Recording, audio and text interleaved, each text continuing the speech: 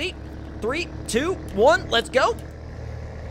Truck takes a little bit to get going sometimes. We'll put it back into automatic mode, and is he really already stuck? Oh, just a little bit further. Oh, it's already through the deeper part.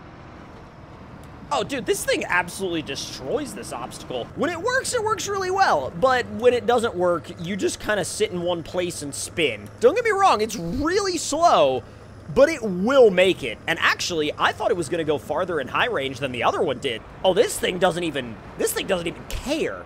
It just rips.